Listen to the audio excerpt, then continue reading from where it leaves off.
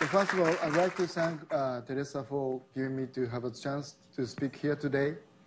And actually, I was born in the States in 1965, so at University of Pennsylvania.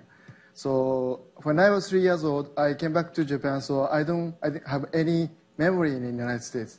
That's why, unfortunately, my English is bad, so sorry for, but I'm doing try to speak in English. So first of all, and also thank you for Christos and Dr. Professor Kim for helping every time. So today I'm going to talk about a recent data of ovarian tissue vitrification and transplantation from annual lab to clinical practice, and also introduce current situations on fertility preservation in cancer patients in Japan.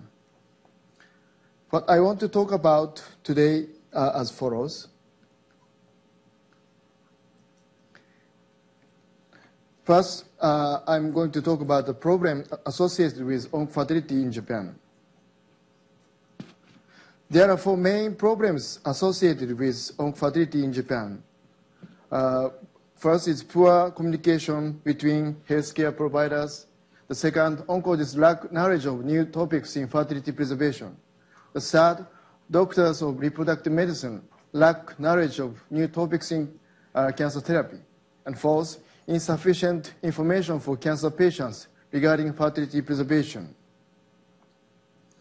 When a young cancer patient actually seeks fertility preservation in Japan, the patient, her attending doctor is an oncologist, and OBGYN doctor, mainly doctors of reproductive medicine, will be involved. But communications between the 3 parties is not always satisfactory. So we have 2 questions. One is, does right information reach a patient quickly and precisely? Are right information and problems shared between doctors?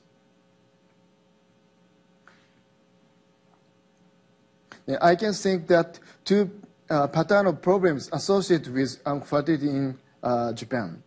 OBGYN doctors may delay the start of cancer treatment, possibly because of inadequate understanding of anti-cancer therapy and sympathy with yearning of the patient to have a baby.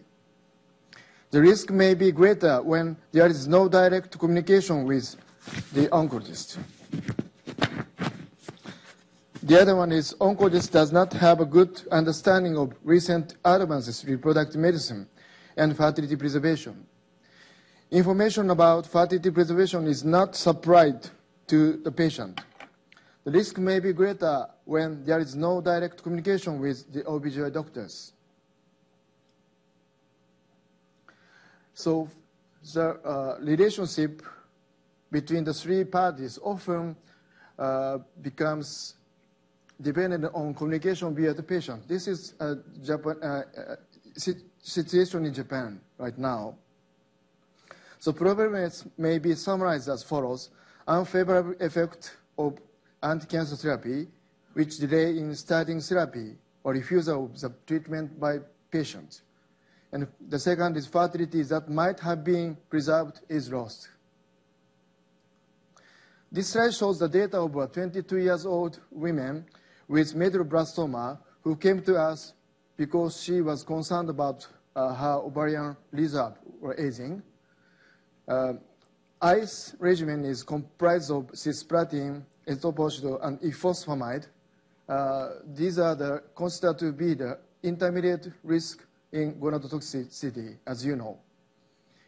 And the patient received 7 courses of ICE regimen when she was 16 years old, and her menstruation has been regular. However, the blood level of AMH anti-Müllerian hormone was 2.18 at 22 years of age, which corresponds to that of 35-year-old women. This patient may experience early menopause, so I should tell her this information to her. So in Japan, nobody thought that would happen. So I mean, even this case, so we should change our approach.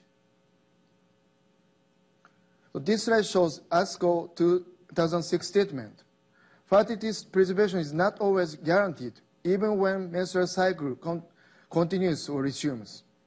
the possibility of pregnancy may be reduced, or menopause may occur early due to reduction of the ovarian reserve, even in a patient with a regular menstrual cycle. If pregnancy becomes possible after anti-cancer therapy, the window for becoming pregnancy may be limited. So especially oncologists have to understand ASCO 2006 statement enough in Japan, and we should tell them to the patients well. Next, I'd like to introduce a Japanese paper published in 2003 that discussed the gonadotoxicity of taxanes, which are considered to be low in toxicity. The authors concluded that nearly 60% of patients experienced menopause after 12 courses of weekly paclitaxel at 80 mg per square. It means that paclitaxel is considered to be high in gonadotoxicity. But if you look at mean age of this study, 42.9 years old range from 27 to 51 years old is pretty high for this kind of study. So I'm going to review this report from the view of OBGYN doctor. The menopause rate decreased to 14.7% after excluding the 15 premenopausal patients, as shown in this slide. And I think 3 patients between 40 and 44 years old are also not suitable for examination. Then if these 3 patients are also excluded, menopause rate finally decreased to 5.9%. As we all know well, 90% of the primordial follicles is already lost at the age of 35. The patient 35 years old or older is not suitable for such an analysis. We don't say that paclitaxel is considered to be high in gonadotoxicity from the viewpoint of an OBGYN doctor. That paper was published by oncologists. So next, I'd like to introduce a paper published in New England Journal of Medicine in 2010. The authors concluded that chemotherapy included amenorrhea improves overall survival and disease-free survival, irrespective of regimen or estrogen receptors. This table shows that the patient background factors. As you can see, median age of this study is 51 years. And this study was analyzed, includes premenopausal patients and even postmenopausal patients. In other words, spontaneous onset of amenorrhea rather than iatrogenic amenorrhea is very likely when such patients are included. After publication of this paper, some maybe OBGYN doctor claimed this point, and authors re-evaluated the result after excluding 217 perimenopausal patients with menstrual irregularity. Luckily, the result obtained by the evaluation was the same as their initial findings. Even in world-leading journal like in New England Journal of Medicine, there was such an elementary mistake. So oncologists should understand that the presence or absence of menstruation does not reflect the ovarian reserve, and that the ovarian reserve declines rapidly in women over 40 years old. The biggest issue is menstruation does not reflect the ovarian reserve, of course, and oncologists need to understand that the number of primordial follicles is the ovarian reserve, and that ovarian function declines with aging. In 2013, the American Society of Clinical Oncology updated the guidelines on fertility preservation for cancer patients, as you know. The updated panel concluded that no major substantive revisions to the 2006 ASCO recommendations were warranted, although various points were clarified. There are main modifications. They used the term of healthcare providers instead of oncologists. And oocyte freezing is no longer an experimental procedure, and Avastin, this is bevacizumab, may possibly have ovarian toxicity. According to FDA approval, Avastin may possibly have ovarian toxicity. They stated that we should inform females of reproductive potential of the risk of ovarian failure prior to starting treatment with Avastin. FDA stated this clinical trial in ground. The incidence of new cases of ovarian failure was prospectively evaluated in a subset study of 179 women receiving this M4FOX alone or M4FOX with Avastin for adjuvant stage 2 and 3 colorectal cancer. But 34% of women receiving Avastin in combination with chemotherapy became ovarian failure compared with 2% of women receiving chemotherapy alone. There is statistically significant difference in this result. Therefore, Avastin is considered to be high in gonadotoxicity. But the population of this study, 94% of patients is over 40 years old, even 50 years old. So we can say Avastin is considered to be high gonadotoxicity. We cannot say. So in other words, spontaneous onset of amenorrhea rather than iatrogenic amenorrhea is very likely when such patients are included. Can we say that Avastin is considered to be high in gonadotoxicity? Should we inform young female cancer patients about ovarian failure prior to starting treatment with Avastin? So that's why we need to establish the Japanese Society for Fertility Preservation. So next, I'd like to talk about the establishment of the medical healthcare network on fertility preservation of young cancer patients in Japan. A non-profit organization, Japan Society for Fertility Preservation, was established in November 2012. The aim of establishing the JSFP is to encourage Japanese oncologists and OB/GYN doctors to newly recognize the concept of oncofertility and share their problems. Sorry. To establish the medical healthcare network on fertility preservation to give right information to a patient quickly and precisely, and not to lose the fertility that might have been preserved.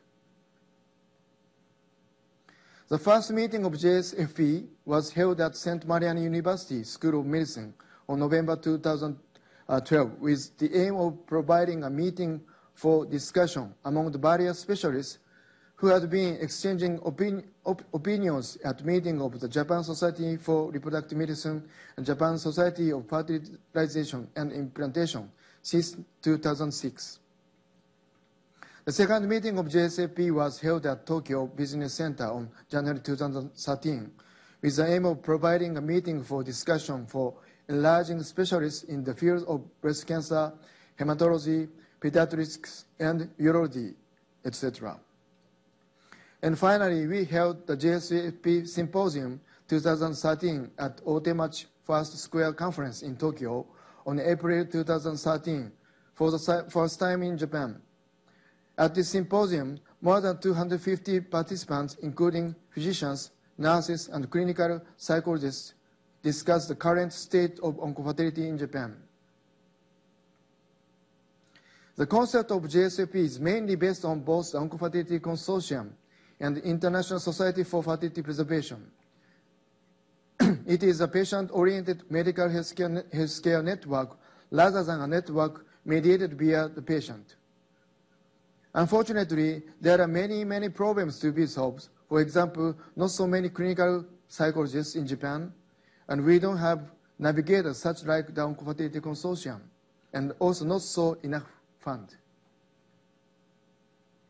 The JSFP website has a map of Japan, which enables patients to be able to search not only for OB/GYN doctors, but also for oncologists, including breast cancer, hematologists, oncologists, and specialists managing testicular tumor and other tumors who have agreed to be part of a medical healthcare network for fertility preservation. And also, oncologists can search for appropriate OB/GYN doctors using JSFP website. Now, this website includes 92 institutes in total. So we requested Professor Morishige and Dr. Furui from the Department of OBGY, Gifu University, to construct a medical healthcare network on fertility preservation. Professor Morishige and Dr. Furui are here today, and this network contains 23 hospitals, 48 clinical departments, and 106 members in total, including oncologists, OBGY doctors, and an executive officer. The network established by Professor Morishige is called Gifu Patients, Oncologists, and Fertility Specialists, GPOFs. And it was announced on TV and in the newspapers as the first regional medical health regional medical network for oncology on fertility in Japan. Patients can also download a leaflet titled "For Patients Starting Treatment for Breast Cancer Who Wish to Become Pregnant in the Future," which was prepared using research funds from the Japanese government. With the kind permission of Professor Woodruss, we are currently translating into Japanese an animated patient video about fertility preservation from the website of the Oncofertility Consortium. Thank you very much, Teresa. We sincerely appreciate your kindness in helping the JSAP to provide reliable information. JSAP has received various advice and guidance from Professor Kim. Professor Kim is immediate past president of the ISAP and has conducted activities to promote collaboration with the JSAP. Actually, I respect Professor Kim very much personally. Thank you so much, Professor Kim. Through various programs, we are going to learn some plans from now on. It's still begun. So I would really appreciate your help for JSFP. JSFP Symposium 2014 will be held on February 2014 in Tokyo. So it was taken up by a TV program, Today's Close-Up, in NHK, Japan Broadcasting Corporation. This TV program is broadcasted 3,300 times since 1993. The title of this program is "I Want a Baby Even If I Suffer from a Cancer," and it has been broadcasted on February 25th in 2013. This TV program was 30 minutes long. I edited it to the length of 5 minutes, so I can show you.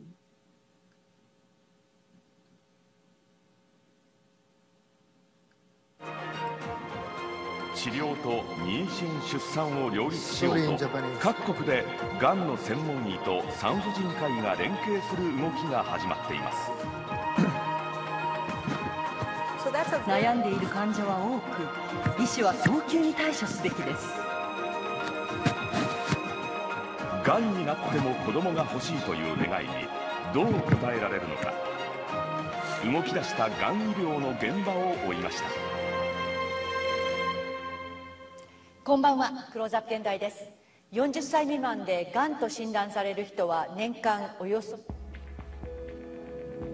がん治療の医師と産婦人科医の連携をいち早く進め、多くの出産を実現しているのがアメリカです。全米各地60以上の医療機関が参加するネットワークの本部です。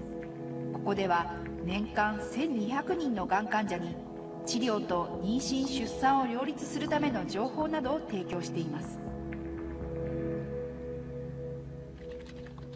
患者に対応するのはナビゲーターと呼ばれる専属のスタッフです。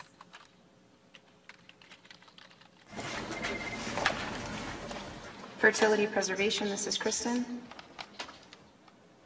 この日はがんと診断された10代の女性の母親から電話がかかってきました。妊娠の可能性を残すにはどこの病院でどんな治療を受ければいいかという相談でした。So in the area for you, University of Louisville might be a very valid option. I would need to get in touch with their sort of lead investigator. 生殖医療とがん治療の教育を受けたナビゲーター、患者に代わりネットワークの産婦人科医に連絡。同時にがん治療の医師とがんの種類や進行度などを検討します。医師の間に立ち、生殖機能を温存しながら出産するまでの計画を立てます。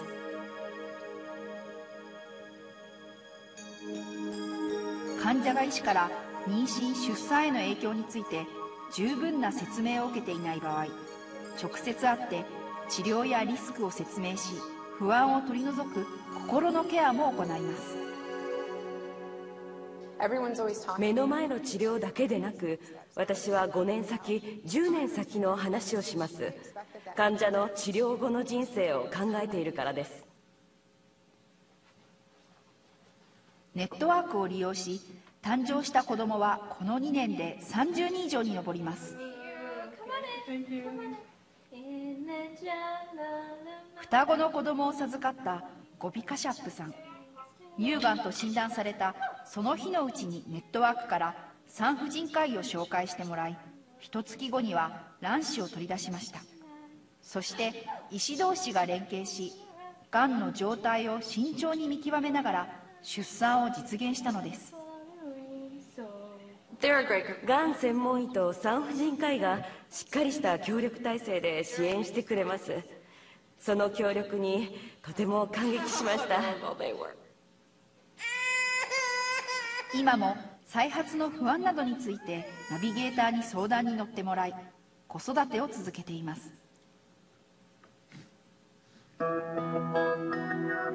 ネットワークは7年前、妊娠・出産を望む患者の声を受け、産婦人科医たちが立ち上げました。その後、全米のがん専門医を巻き込んでいったのです。これまでは医師の世界は縦割りで、他の分野と連携することはありませんでした。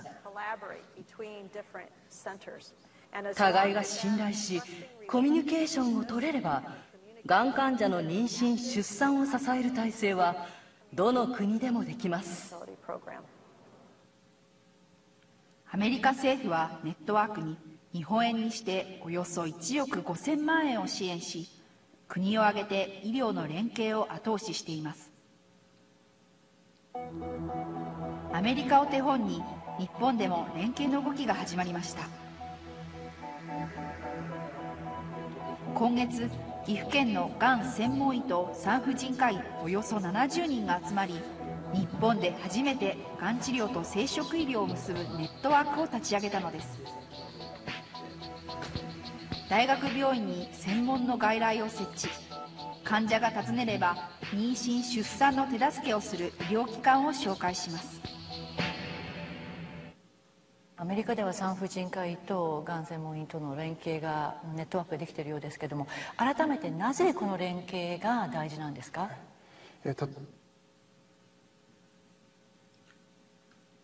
？After this TV program, some Japanese audiences to see a problem, I was really impressed by the healthcare network on fertility preservation proposed by Oncofertility Consortium in the United States. So I hope that this kind of network system will be established as soon as possible in Japan for the young cancer patients.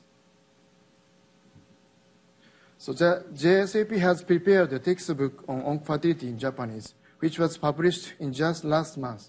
We sincerely thank Teresa for writing the preface in this textbook. So next, I will change the topics. The current topics of ovarian tissue vitrification in Japan. Several studies have shown that ovarian tissue can be successfully frozen and grafted in humans. Based on Dr. Donay's review, ovarian cortex cryopreservation should be offered before gonotoxic chemotherapy in all cases where there is a high risk of POF and where emergency IVF is not possible. Until now, there are approximately 30 live births after transplantation of frozen thawed ovarian tissue. As you know, the standard method of ovarian tissue cryopreservation is slow phasing at present. This slide shows the pros and cons of vitrification stated by Dr. Hobata in World Congress on Fertility Preservation 2009. According to her statement, process of vitrification are excellent survival of ovarian stroma and blood vessels.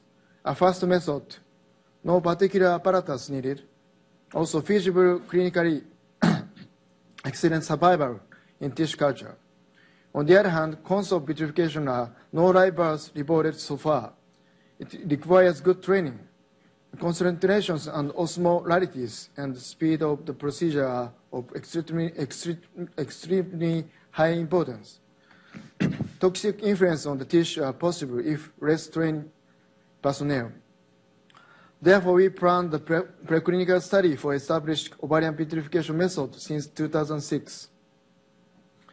Ovarian tissue cryopreservation has already become a common fertility preservation method in Europe and the United States, and performed for almost 2,000 patients since 1998.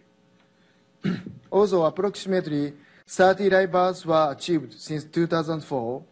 Professor Donay stated that, indeed, in the coming years, we are looking essentially to improve freezing techniques and enhance the vascular bed before implantation to increase pregnancy rate. The present study was performed on cynomolgus monkeys with the objective of determining the optimum site for heterotopic autotransplantation of ovarian cortex and the optimum method of cryopreservation to enhance the clinical application of this method. First of all, we performed transplantation using the fresh ovarian cortex of 2 monkeys to determine the optimum site for heterotopic autotransplantation. After resection of the bilateral ovaries, the ovarian cortex was minced into 0.5 centimeter cubes for heterotopic autotransplantation into the retroperitoneum, the omentum, and the subcutaneous tissue of the back. The recovery of hormone cycle was confirmed on day 64. Superpopulation was induced after administration of a DNRH agonist for 2 weeks, and the presence or absence of follicle development at the sites of ovarian tissue was assessed on day 326. Eventually, recovery of the hormone cycle was confirmed again 60 days after oocyte pickup. Thereafter, the second oocyte pickup was performed on day 935 after initial autotransplantation. As a result, 1 developed follicle was found by abdominal ultrasound in the retroperitoneal iliac fossa at the site separate from the uterus. Developed follicles were confirmed macroscopically in the left retroperitoneal iliac fossa region at laparotomy. And also, aggregates of developed follicles were found in the omentum. Finally, matured oocytes were successfully collected from the both heterotopic transplanted site. After microfertilization of the harvested ova, 5 embryos were obtained.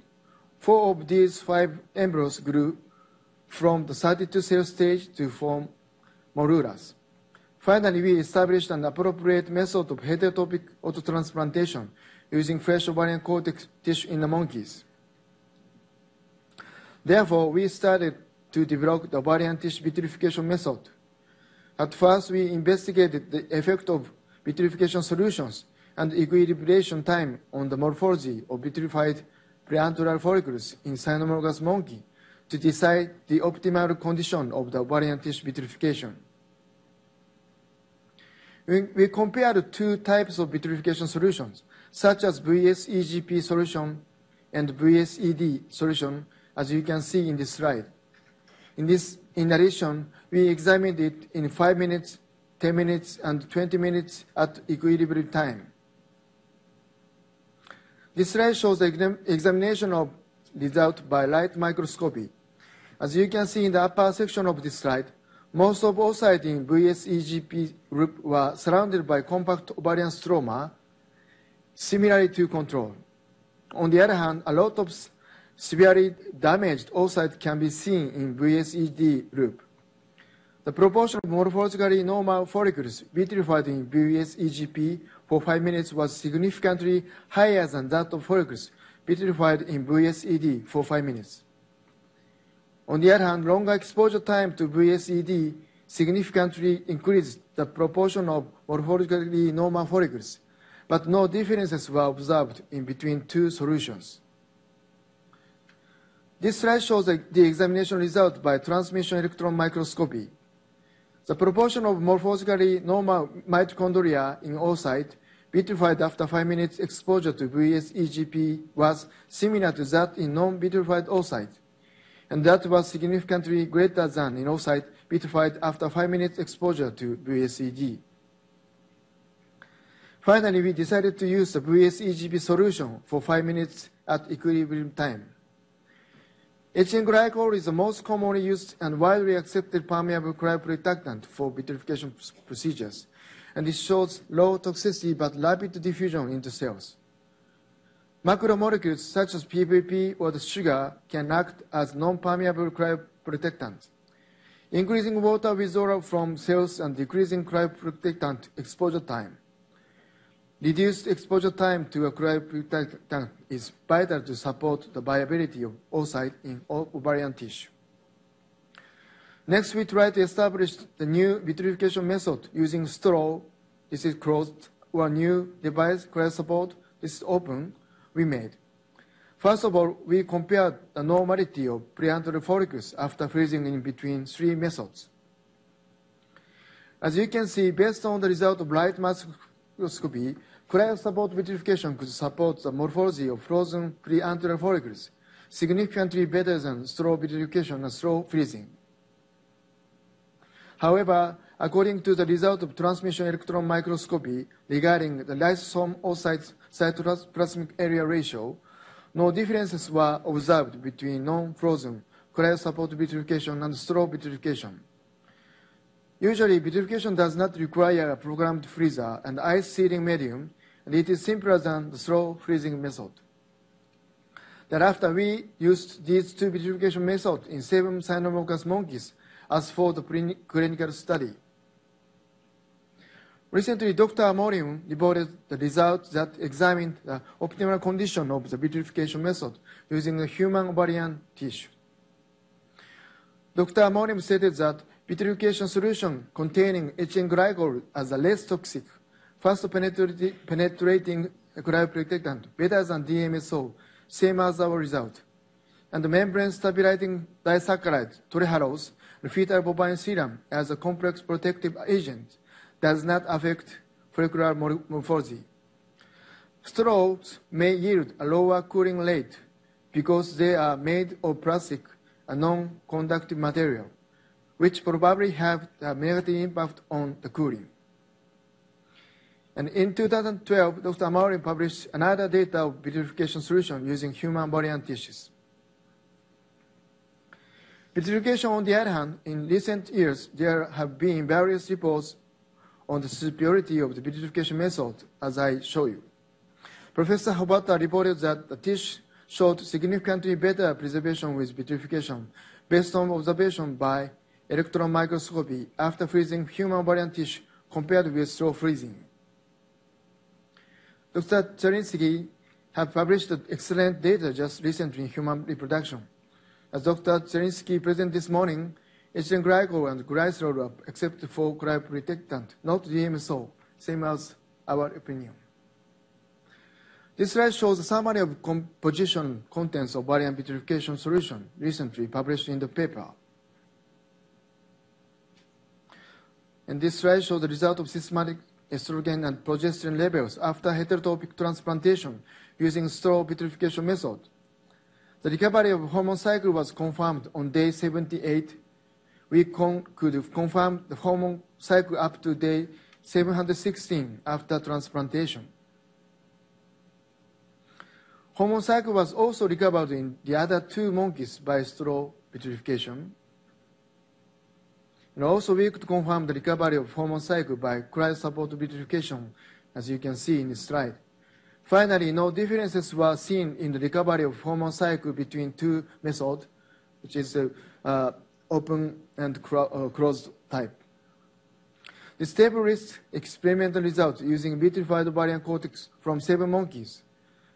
Median duration for which transplanted ovarian tissue recovered to function was 151 days. Finally, we developed a new ovarian tissue vitrification method using straw and cryo support.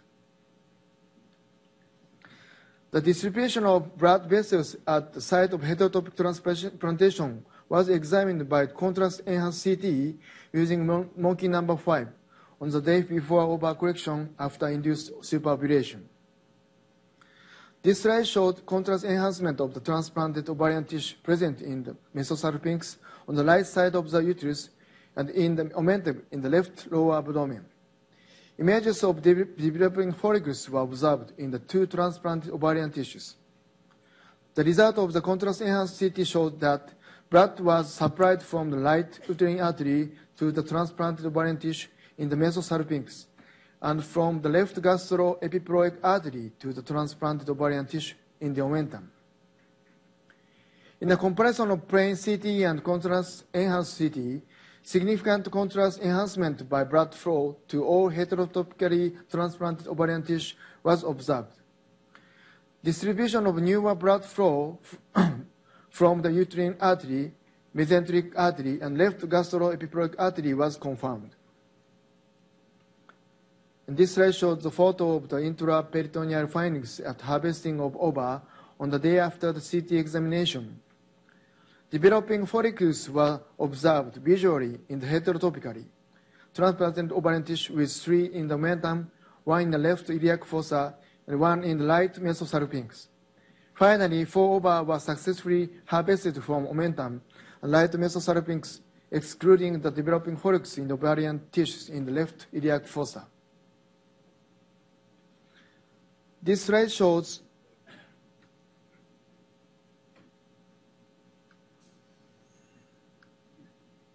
the 3D CT image, and we can confirm the distribution of newer blood flow to the transplanted ovarian tissue.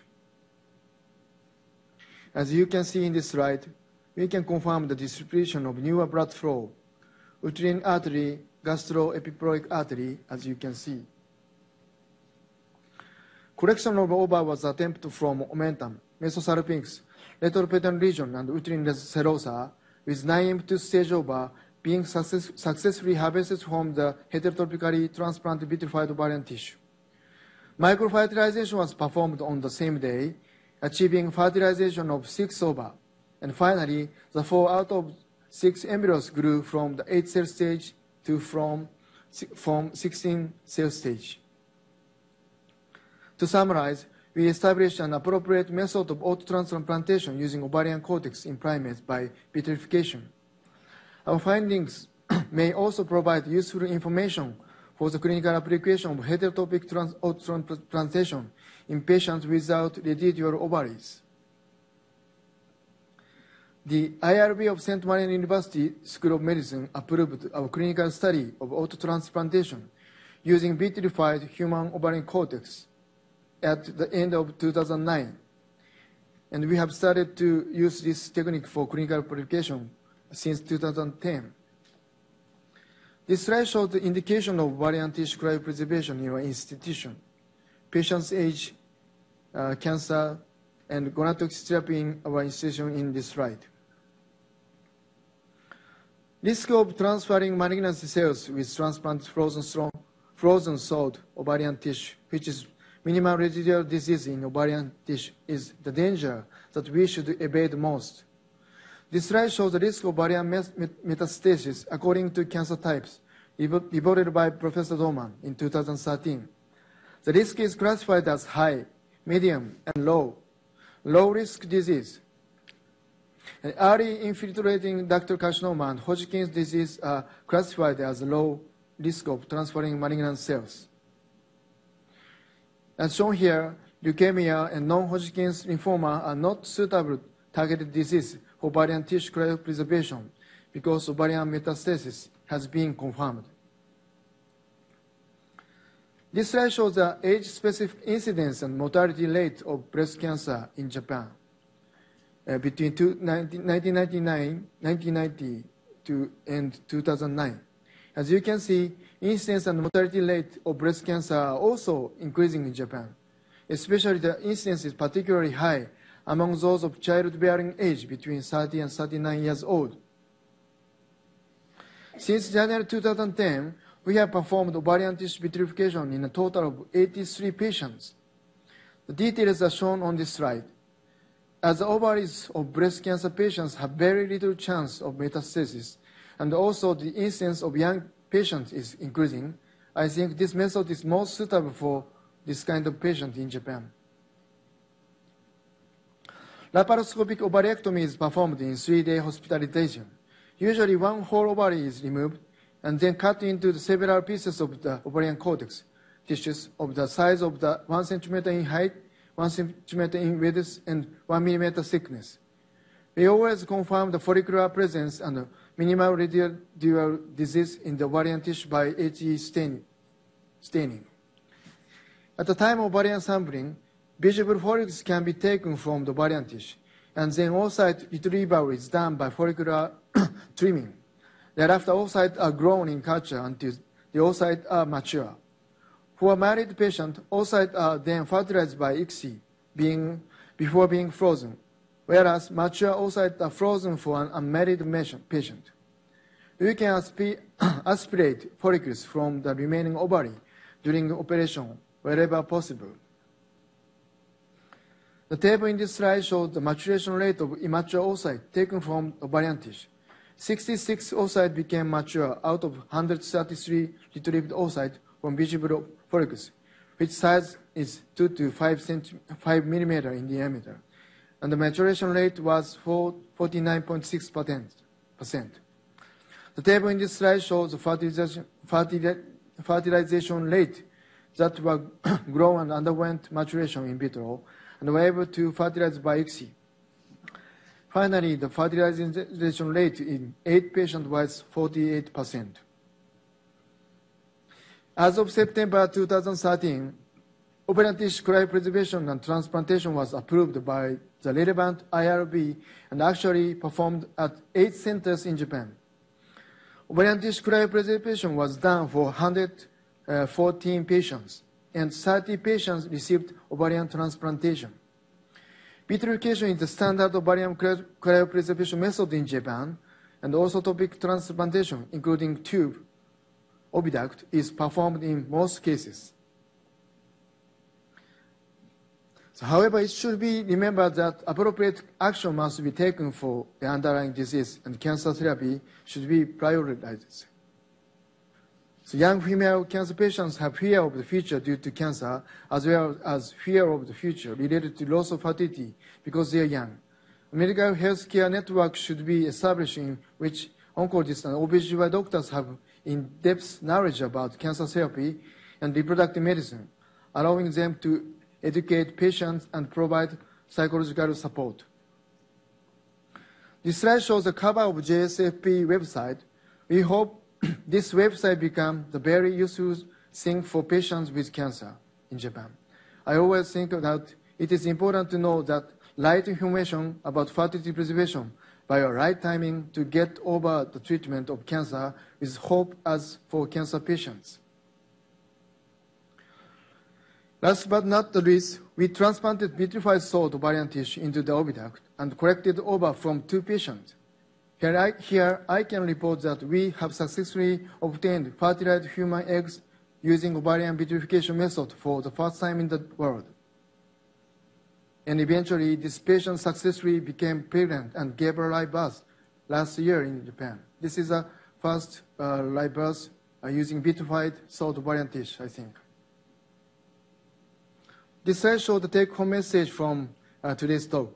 On November 3rd, 2012, the Japan Society for Fertility Preservation, JSFP, was founded as a non-profit organization with the aim of organizing the medical healthcare network on fertility preservation to give right information to a young cancer patient quickly and precisely. It is necessary to share various old and new issues regarding the management of fertility preservation in cancer patients among healthcare professionals from multiple specialists involved in oncofertility medicine. And ovarian tissue vitrification may be a promising new method for clinical application in the fertility preservation. I'd like to acknowledge all the members in our project in this slide. And thank you for your attention. Sorry about my English.